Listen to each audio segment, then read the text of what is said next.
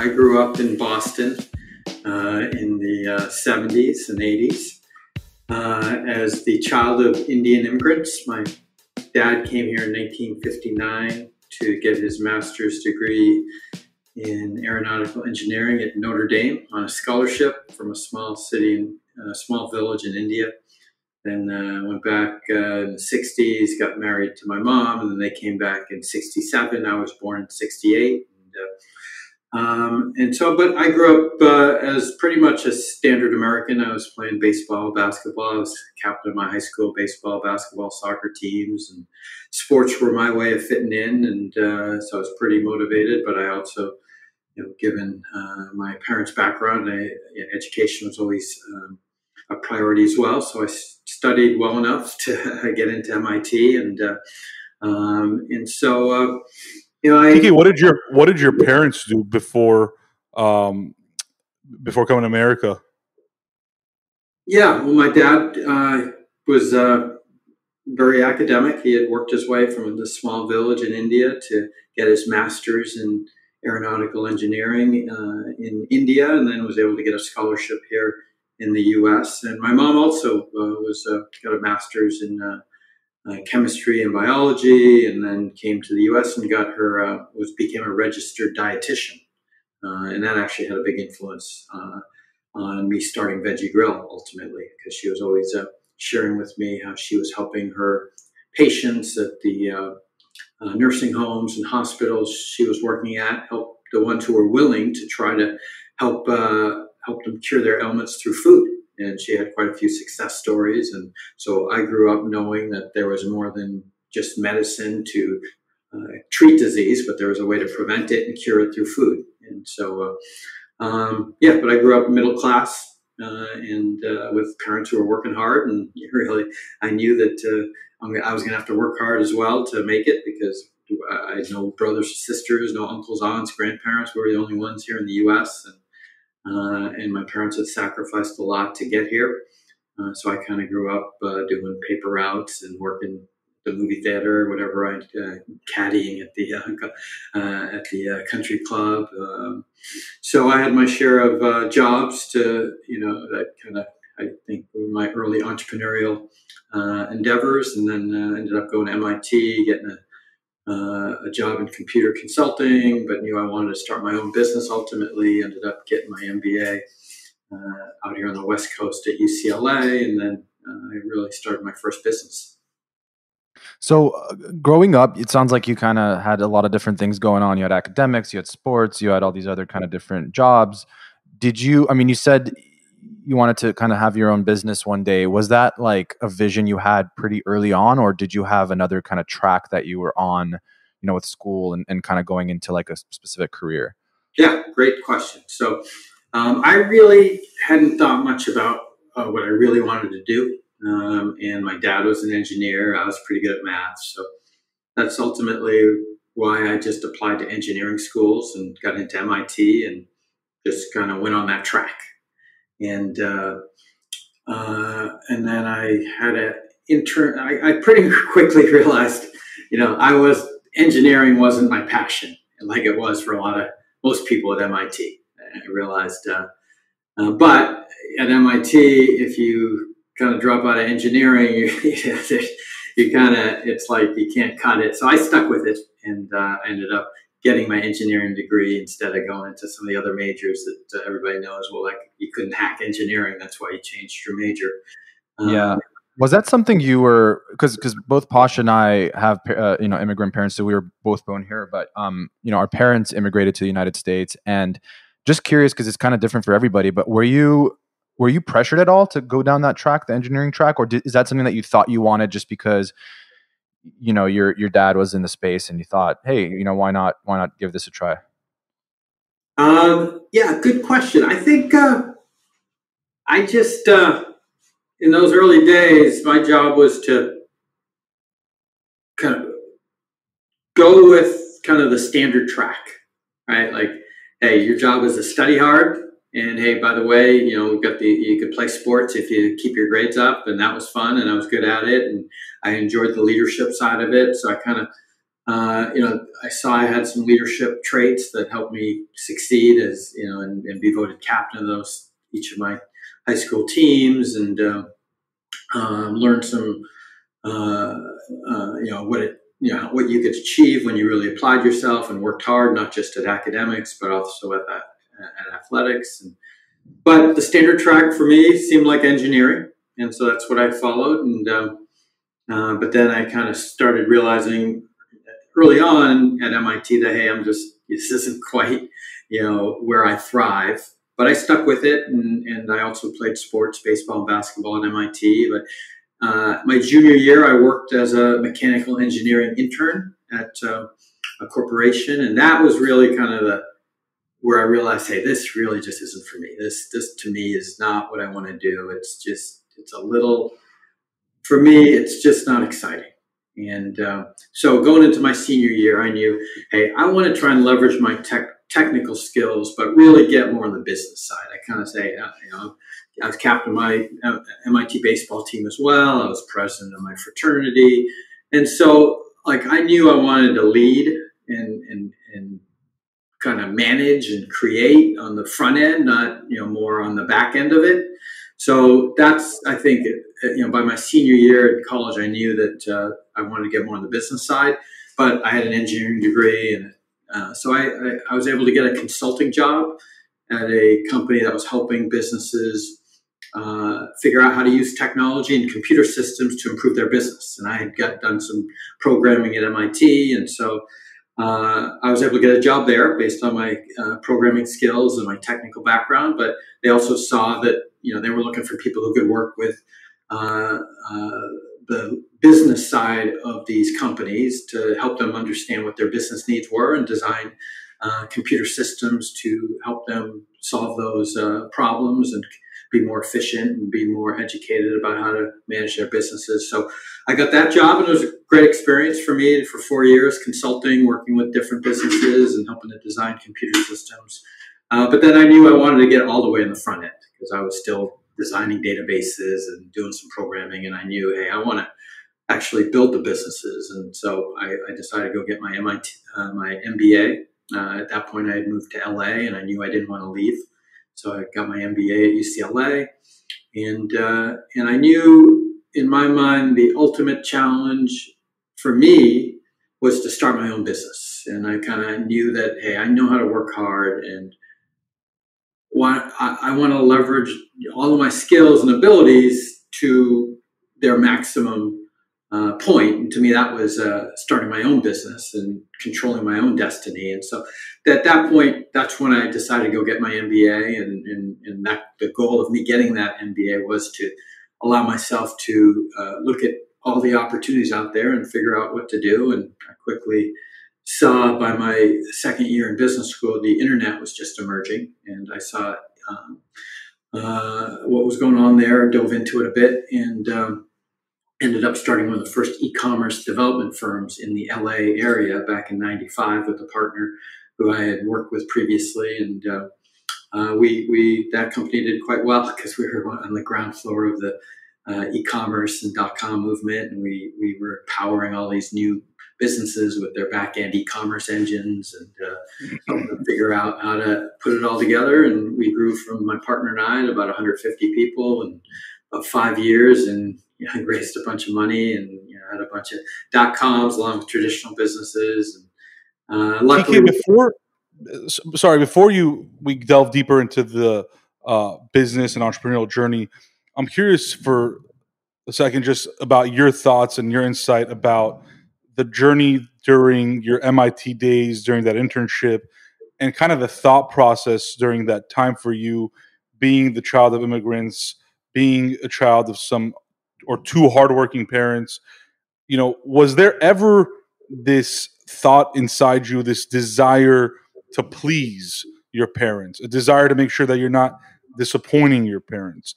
I'm just curious because I know a lot of people have been or are in that boat. And I do think that by sharing your thoughts, kind of looking back and what you were going through and how obviously you've come out of that, I think that will make a huge impact on even one person right now who's in the same boat. Yeah, good question. So,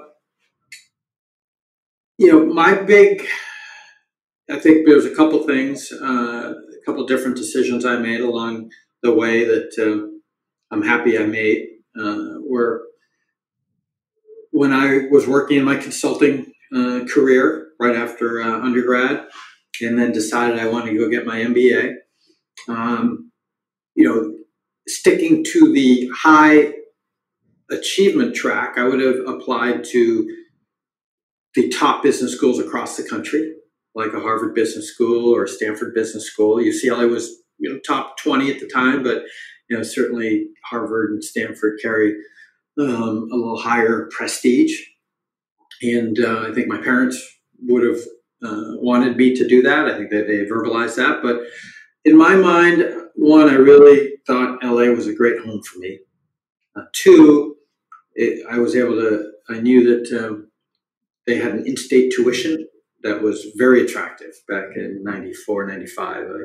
And I knew, hey, I don't want to have any pressure based on paying a lot for business school, then go get one of the traditional investment banking or consulting jobs and just get on that track. So I want to that was my first decision, that I'm going to get off this standard high achievement track that's there. And it's great for people who are really into it and want it and have the ability. Hey, you could just keep going down these different tracks. My first step off that track was, hey, I've got a base of contacts here in LA. I could start my own business here. I enjoy living here. And UCLA they had a great entrepreneurial program. And they've got this, basis for me to figure out something different. And so that was the first, thing I did. I said, I'm just going to focus on going to business school at UCLA. And luckily I got in, and I'm going to focus on leveraging this fact that I get this in-state tuition. I've got a bunch of work contacts around here. I've got all my friends around here after living here 4 years. So I'm just going to figure it out. I'm going to figure out how to create my own business versus trying to get the highest degree possible and the best job possible. So that was my first step. Yeah. It sounded like from what you said that these leadership sort of skills came pretty natural to you because it was, you're pretty young, I'm sure, with your sports teams and whatnot, being the leader and the captain. At what point, what is your earliest memory, I guess, of you, exhibiting some sort of leadership ability that you can think of? Because I'm sure there are a lot of maybe kids out there that have that, but they might not even know it, that they're natural born leaders, I guess, or if you even believe that's even possible. I'm just curious to hear your thoughts on that, about whether it did come naturally or if it was something that you had to build over time, and what your earliest kind of memory is of being in a leadership position. Yeah, that's a good question. So I think it really did kind of start in high school, right? Where in high school, by your senior year, your teammates are voting for their team captain, right? And that was something I didn't think about, right? I always applied myself, and I think I certainly they saw that my work ethic out on the field. I think they also saw that I really cared about the team, and I was always trying to help my teammates out. And I think maybe even earlier than that, maybe in 7th or 8th grade, I was always trying to help my friends get better. Right? Like we were out there before school taking batting practice, and I was really trying to help my friends with, hey, here's, once you think about, making sure you keep your swing down and your eye on the ball, and here's some drills. And I was always, not just focused on myself, but focused on helping my friends get better and my teammates get better. And so I think, those are two things, right? Just my work ethic and my, focus on others, in addition to myself, that seemed obviously led to me being voted captain of those 3 teams. So I think those were traits that, then led to people putting me in those leadership roles based on those traits. And then, I had to kind of then build from there in terms of, hey, I have a responsibility now. Let me make sure I deliver on it. And was there anyone in particular, whether it was family or people around you or just people that you looked up to that you didn't know, but were perhaps famous or had been successful, that maybe kind of helped in that in terms of, kind of knowing what to do in scenarios like that? They could have been athletes, they could have been business people. And I guess a part of this question is, you mentioned kind of wanting to have your own business. Like, was there anyone in your childhood that did or was an entrepreneur that you saw, kind of them doing that, where you kind of inspired you to want to do that, or not? Yeah, I think that's where I definitely diverged from my parents. Right, my dad worked for the same company for 30 years and got a pension, and but he took a huge risk. he took a cargo ship for 30 days because that's all he could afford to get from India to the U.S. to go get his second master's in aeronautical engineering. And he took a ship, got to New York City, and then went to the YMCA and asked him how to get to South Bend, Indiana. And they told him what bus to take, and he took that bus. And right, I mean, that's amazing. Like, you think about that now, it's amazing, right?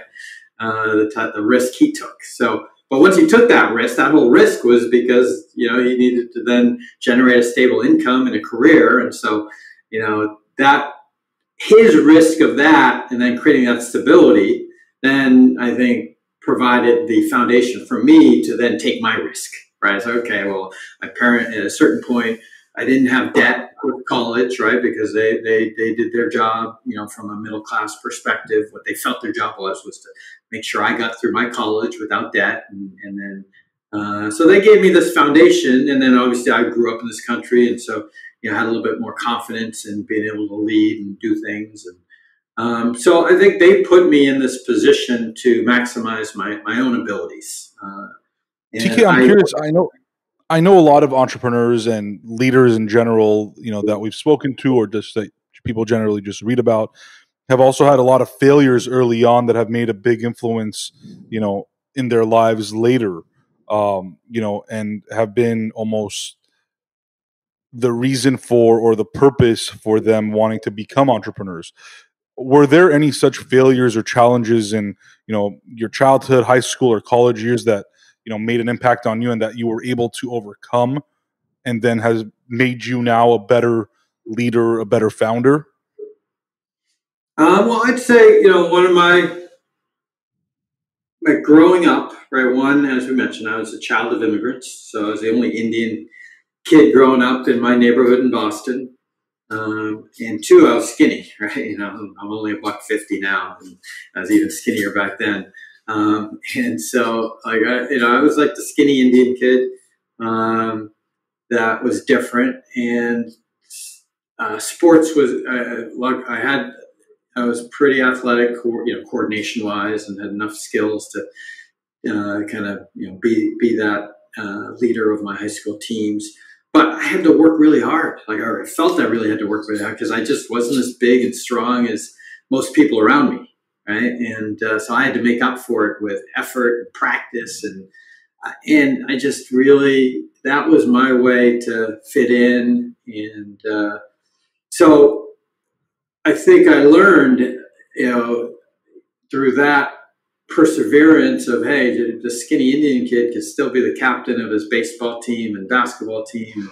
Just really achieve I just learned how to work my ass off, and based on a goal that I had and a chip that I had on my shoulder. And so I think that's really paid off, right? And then I would say MIT, man, that I was overloaded. Like I said, that wasn't, engineering was not my thing. And I got there, and you're with the smartest technology, most talented tech people in the country, and I got my ass really handed to me freshman year and sophomore year. And did you feel like an imposter almost? Did you have imposter syndrome being there? It was just hard. Really hard. And I was like, but I figured it out. I was like, I had to step it up. It was almost like mental boot camp for me. It was to me, people talk about the Marines and never want to do it again, but you're glad you did it. That was MIT for me.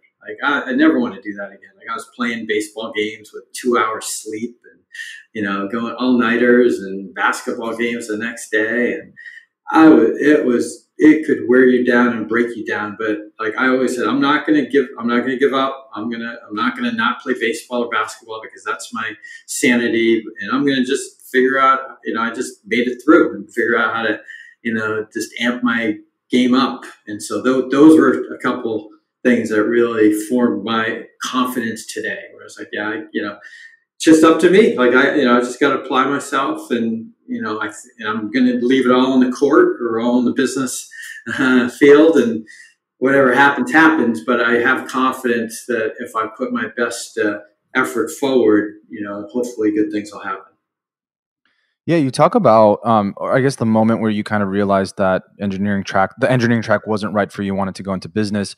It's obviously such a pretty vague kind of thing, going into business, because you can do anything, right? There's so many different, ideas out there, so many different industries. How did you kind of land on, you mentioned, the .com boom and kind of what was happening at the time, but like how did you decide what route you wanted to take when it came to business? Yeah, so I think the first step, and this is what I tell all wannabe entrepreneurs, is I started looking. Because freshman year or first year in business school, it's easy to get caught up on a track there too. Everybody starts looking for their summer internships, and they're interviewing with the consulting companies and the investment banks and the marketing, large marketing departments of big brands. And it was tempting. I was like, oh, maybe I should do that. That sounds kind of glamorous and easy way, be set after graduation. And I went to one interview and then really realized, hey, this is not what I want to do. I'm here to figure out a business. And so I decided to not focus on any of those standard career paths. And so I started looking, and I looked, this was 1995, 94, 95 was my first year. And this outsourced programming in India was just starting to emerge. So I was like, well, that seems interesting. And I got an Indian background. I got contacts in India. I'm going to go to India for the summer between my first and second year and figure out what's going on. Like if I can actually create a business based, helping to basically, I had this idea of offshore programming, which obviously is a big business now. It's just emerging back then. And, there was a few people here and there doing it. And I was like, yeah, this makes sense. And I could help make it happen. I got a technical background and help, figure out, get some good contacts in India, and then come back to the US and create this offshore programming business. So that was, and I went to India and I started looking at that and met with a lot of people. And so that was my first idea. And I went after it and probably could have made it happen. But then I got back my second year, fall of 1995, and my roommate, who I'd worked with previously and also went to MIT, said, hey, have you been on the internet? I was like, yeah, no, I haven't. He's like, oh, you should get on there. It's pretty awesome. I was like, yeah, Joe, I'm not a tech guy anymore. I'm a business guy. I'm sure that's good for you. But then, a couple weeks later, I got on there and I started learning about it. And I was like, this is perfect. I went back to Joe. I was like, wow, you're right. The internet is pretty amazing. And, then one thing led to another. I actually did an internship, again, with me trying to figure out what to do. I got an internship with a private equity firm because, again, these guys are investing in different companies. It'd be great for me to learn a little bit more about that. And they looked at me and said, yeah, we could do a little project. We're trying to figure out what to do with the internet. You got a tech background. Why don't you help us figure out that? And then if you help us do that, we'll put you on some of our business deals and you can get a little exposure to kind of what we look for in businesses. So I was like, okay, that sounds good. So I dove in and started diving into the internet and how this private equity firm could leverage it. And that's when I went to a conference and then I went to that conference and there was the early phase of the internet and people teaching you what the internet was, how to use it. And that's what Joe and I had done when we were working for our consulting firm. We taught companies how to use technology, and I went back to Joe. I was like, yeah, we could do a better job running this conference, and we could do this ourselves. And Joe was like, well, let's do it. So Joe actually had started his own consulting company to do it, and he's like, yeah, let's do it. And he was really entrepreneurial too. So we said, all right, we're going to do it. I get done with my fall semester on December 11th, and December 12th, we're going to meet and figure out how to run our own internet conference in 1995. And so we did that. And so we dove in and we started, doing all the research on the internet. And then we were diving into it. It's like, we could do a Yellow Pages, we could do a toy shop, we could do all these things. And we kind of looked at all these different things. We ended up coming up with the fact that, hey, we could actually help all these businesses create their e-commerce sites. And we know how to do that, because that's what we had done, but with different technologies. And it makes a lot of sense for all these businesses to, put their catalogs online. It's a way for them to do it better, faster, cheaper. They don't have to publish their catalogs. They can take orders 24/7. So net, we went for it and we figured this out. And then I was like, by my second year of business school, I was like, we're doing this. And I took marketing class, business plan class, and I was the front end of the business. Joe was kind of figuring out more of the technology piece of it. I was figuring out how do we get our first clients, and I was leveraging every contact I could at business school to help figure out, talk to these potential clients, learn what their pain points were, figure out how we could get some early tests, and so it ended up becoming a big business, right? But it all started with looking and trying to figure it out. And then once I saw something, I thought made sense, going after it. Did you guys end up selling that business? Yeah. So what happened is, as I mentioned, we grew really rapidly during that first phase of the dot-com boom. And we ended up raising a lot of money. We raised $40 million right at the end of 1999, and luckily sold a piece of the company.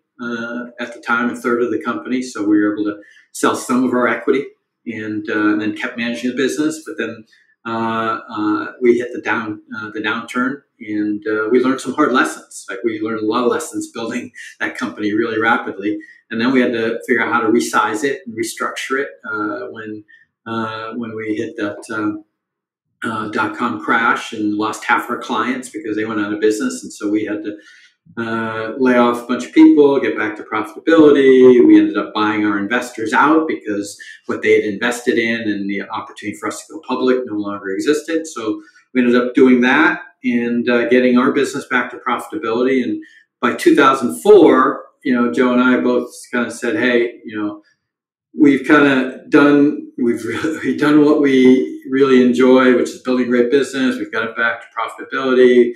We've cashed out a bit. We were both ready to kind of move on to our next ventures. And so we ended up taking the team beneath us and giving them the opportunity to run the company. And so we did that. We stepped away from day to day. They did a great job continuing to run that business and build new clients. And it had become more of a more tech consulting business versus the e-commerce building business that it was in its first phase. And then we ultimately, the people who we had put in charge ultimately bought us out completely. And so that all happened in 2004, and that gave me a blank slate because I had stepped away. And 2005 is when I started my journey that ended up resulting in starting Veggie Grill. Yeah, and before we talk about Veggie Grill, you mentioned some of the lessons that you learned during that time, during the dot-com bubble bursting and kind of being in that position. What were some of those biggest takeaways as a business owner during that time, and a founder of a tech company that you can share? Because we see a lot of cycles, right? But perhaps an economic downturn coming these days. We see a lot of layoffs, and hopefully it's not as bad as it was back then. But just kind of curious what your thoughts are, if you could share there. Sure. So I think the biggest lesson, or I take with me, has really served me well, starting both Veggie Grill and PowerPlant Ventures, and was right when things were starting to go south with the dot-com boom.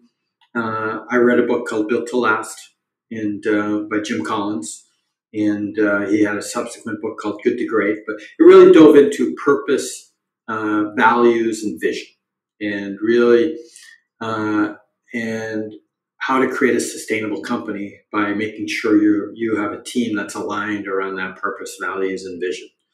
And we took that framework to heart at Guidance, the technology company, and we dove in and we did that in 2000. And that served us well. We're like, okay, what are we really passionate about? What do we want to do? Because we're gonna have to make some choices. We can't do it all, right? Because we were doing it all when the dot-com bubble was continuing to grow and everybody wanted us to do everything, and there was no end in sight, and we just kept building these new pieces of the business, hiring different skill sets, and we say, okay, what is our core purpose?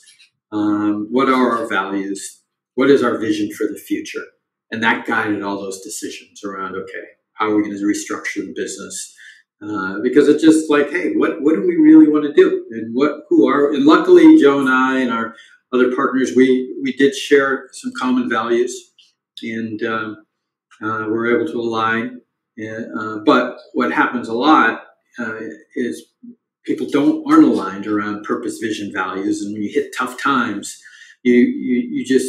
you're not able to agree on things, and then that's what rips partnerships apart. And I've seen it.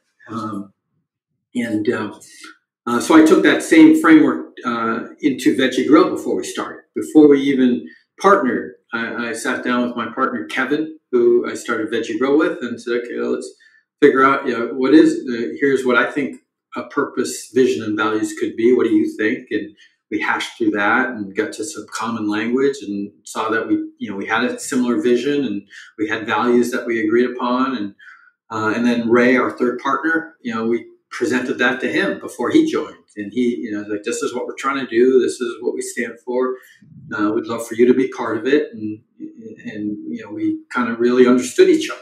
Right. So that to me is the foundation of any great partnership, any great business, is a clear understanding of what your purpose, values, and vision are. And TK, just to take that one step further, and I'm curious, obviously, to hear your thoughts on this as well. I think, and I 100% agree with, the purpose, the value, the vision for a company. But I also think that what's important is your personal purpose and vision and values, right? Mm-hmm. And I do think that doesn't mean necessarily it has to be aligned with the company's, let's call them PVV since we keep saying the same words over and over again. But what were your personal values and your personal vision during the time that you were starting Veggie Grill? Yeah, good question. So, that goes back to a little bit about, my childhood, right? And like the slate was blank, right? Because I had stepped away from Guidance, but I had this deep technical background, right? And a lot of experience building a tech company. And so that seemed like the standard track, right? Figure out the next tech endeavor to get involved with. And I started looking at a few different ones. But, I started reading about what was going on with health and wellness in the U.S. and just the rates of diabetes and heart disease and healthcare costs and dependence on pharmaceuticals. And through my upbringing and my mom's foodist medicine background and teachings to me, I was like, yeah, I know there's a better way, right? And I want to be part of that. Like, I wanted, like, that to me, like, I didn't quite articulate it at the time, but I have since, is that really was a calling for me. It's like, yeah, I can really, I grew up in American culture, but I understand Eastern culture as well, and really believe in, this ability to marry the best of Eastern and Western cultures.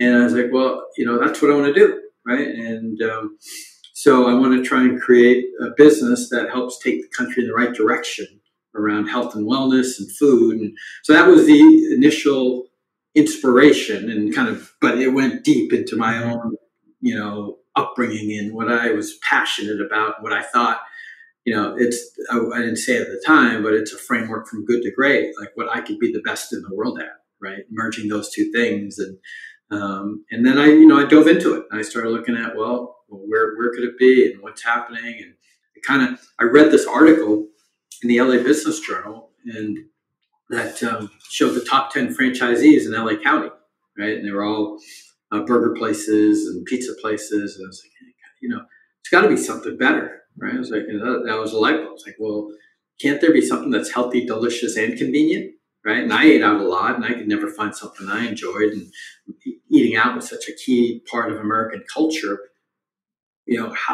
That seems like a fundamental need and opportunity that's not being met. And I wonder if I could solve that problem. And so that and I played around with it. Like, I actually was a friend of mine who had a restaurant concept. I was like, hey, can we make that healthy, convenient, delicious? He's like, yeah, I think we could. And so we dove into it, but one thing led to another, and we didn't align on exactly how a partnership could work and what we were trying to do. And so we decided to part ways, and it just left a little hole in me. I was like, man, I was really excited about that, but I guess that's not going to happen. And I started looking at other things again. But then I actually met my Veggie Grill co-founder, Kevin, for a breakfast meeting, because he was an investment banker who I had known from my internet days. And he was looking at a tech deal, and I joined him to evaluate that tech deal.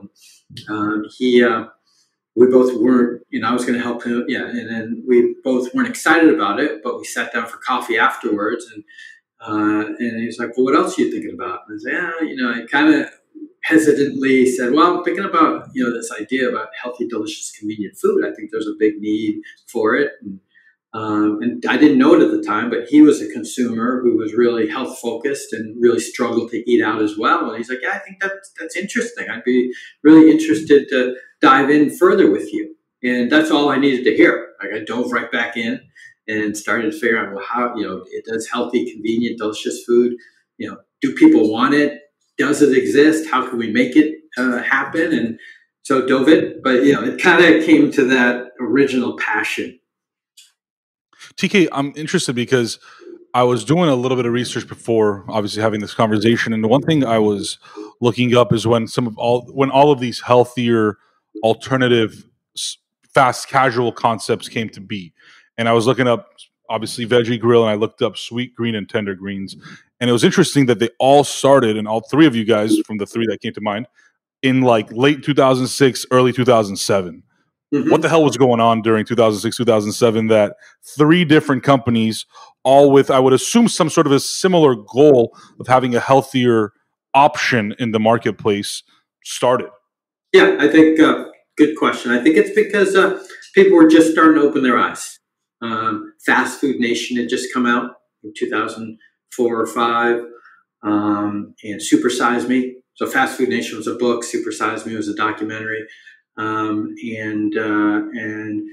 people were seeing, like, man, our food is just not good. Right? What they're serving us, and it is actually terrible. Right? Like, people start realizing that, and then Whole Foods and the organic foods market was just starting to hit their real growth spurt. Whole Foods was growing 20% year over year, and this was all data I looked into, because my first step was, hey, I want healthy, delicious, convenient food. Do other people want it? And so these were all data points that were part of my research. And I think one of the investment banks, or like Merrill Lynch, had done a survey, and 75% of consumers weren't happy with their fast food choices. So there was definitely this bubbling desire for, people didn't want to give up convenience and taste, but they wanted health. And so that's, I think, we saw that opportunity to fill that need, and so did a few others when we did it in slightly different ways. But like you said, we were all trying to create better food that was still convenient. Yeah. Obviously, Veggie Grill was such a different business than what you were doing before. How did you even figure out the kind of first few steps of getting it going? Finding the vendors, coming up with the food options, kind of really building out the operations. And I saw that, I think the first location was in Irvine in California, like finding the location, all that kind of stuff. Yeah. So, I think one of the key definitions of an entrepreneur is putting all the pieces together and figuring out how to bring all those resources together in the right way. So I think, between Kevin and I originally, we both had different business experiences we were successful with, and we had some capital that we could leverage to focus on this next endeavor. I had some exposure to consumer the consumer side of things through guidance and helping these online brands get launched from an e-commerce perspective. And Kevin had more of a financing background, and but we had zero restaurant experience, so we knew we had to find that.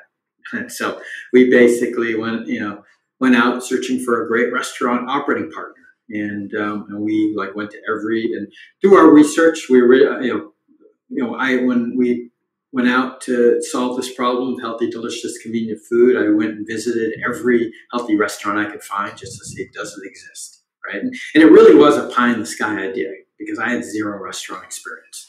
But I was like, well, let me just see if it exists. And so found this kind of small hole-in-the-wall vegan restaurant, and along with tried several others, but this one's like, wow, this food's actually good. Like this vegan food, when it's prepared the right way, can actually be really satisfying, really filling, but also convenient, and I assume it's healthy. And so I was like, wow, that was a light bulb, because before that I didn't even know if I could create it. I was like, wow, this could be the answer.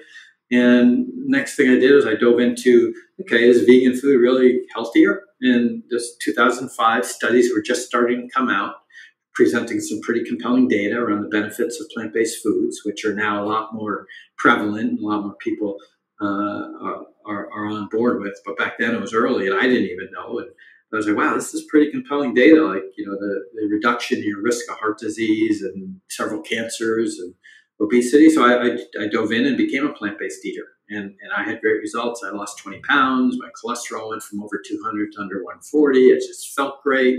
It just worked for me. And so that was a second light bulb. I was like, wow, this really is, a really healthy way to eat, and it works. And so this could really solve this problem. And then I actually brought a bunch of people, friends who were in that similar demo that I was in. So I just want healthy, delicious food. I'm in my mid to late 30s. I'm willing to pay a little bit more for it.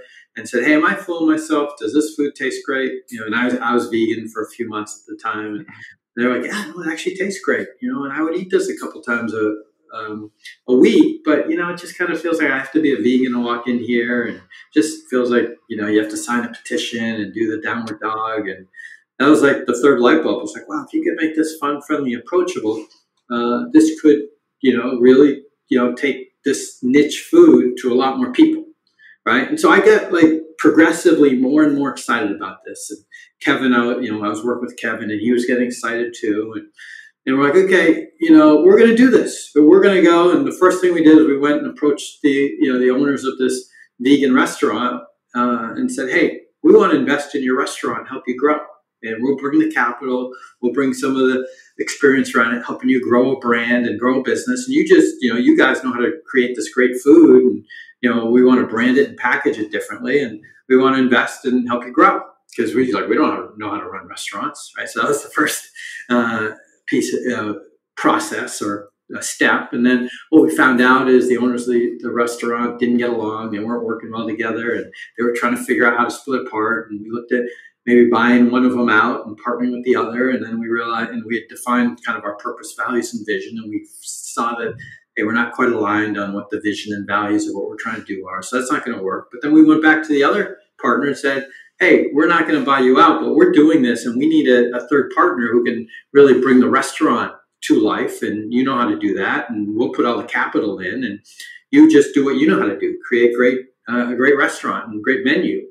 And like I said, we aligned on the purpose, the vision, the values, and he jumped on board. And so between Kevin, Ray, and I, we had shared vision, but then really complementary skill sets. And we put them all together. And then Ray, we brought our first hire was a director of operations, because Ray said, hey, well, I know how to create a great menu, but we need somebody who can run the front end of the restaurants and all the operations. And so we brought on a director of operations. And so between the four of us, we all had different pieces of creating a great restaurant company that we handled, put them all together, and it worked. So, but it took a lot of work, and I was still amazed that I run a restaurant company given my lack of ability in the kitchen. But it's about bringing the right people in, and being self-aware and understanding what you're great at and what you need help at, and making sure you bring those people in with the right skill sets, but really aligned around that vision and values.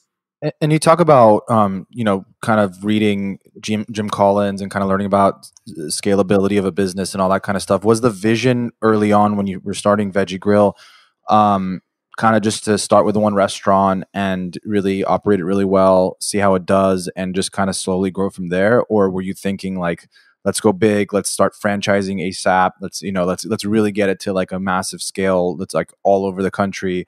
Like how are you kind of approaching this kind of business that was so different than like a tech company, Sure. Well, the vision was always, hey, we want to change American food culture for the better. And to do that, you need more than one restaurant. So the vision, and that was part of the original, what I was looking at when I was looking at these restaurants, doing my research. This can't just be a chef-driven, high-end restaurant that's doing, a different menu every day. Like this needs to be scalable. Right. That was one of my filters. So we always want to create a scalable business where we could bring healthy, delicious, convenient food to across the country. So that was the vision. But you had to start with one, right? You have to, every business has to have its early proof of concept. And that's in the restaurant world, that's your first restaurant. And you got to make sure that works. So, it kind of both pieces were there. Yeah. It's been 15, 16 years now. Do you feel as though American food culture is changing? Yes, it is. It's amazing how far we've come.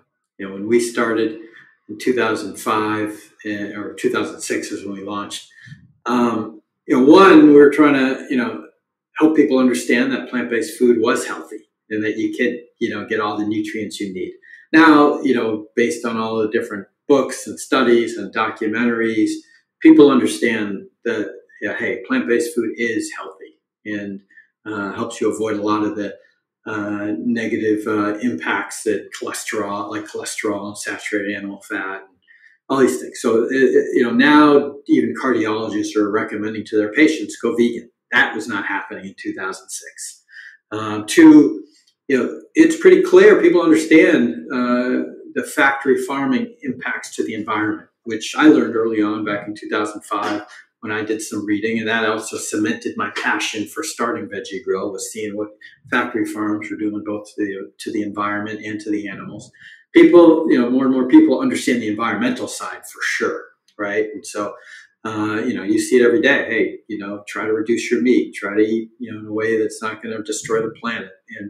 And then three, the products. Right, like when we started Veggie Grill, we were making our own tempeh and making our own what we called wheat meat or seitan, and making it in our kitchens. And there was one company that just started with a chicken product that we came out right before we opened our first location. So we used that, and now we have suppliers knocking on our door every day with great new meat alternatives that are solving different problems in different ways. So, the demand from the consumer side is there. The entrepreneurs continue to innovate. So we just need to keep moving it quicker and faster and making it easier and easier for more people to eat plant-based and not support factory farming, which really is destroying the planet. How long did it take until you started expanding from that first location into 2, 3, 4, 5, and more locations? And what were maybe some of those early maybe challenges that you guys faced with the expansion, if any? Sure.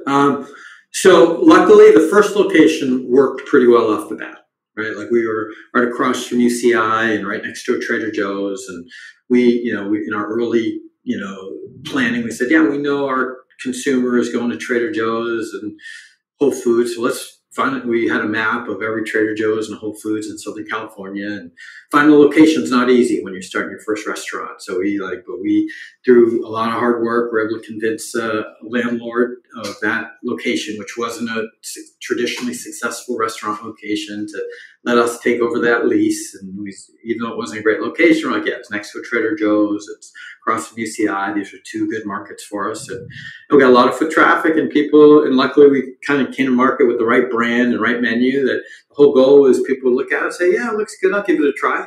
and that were, and people gave it a try. Like, well, it's great. And then they told their friends. That's how we built the first restaurant, and it worked great.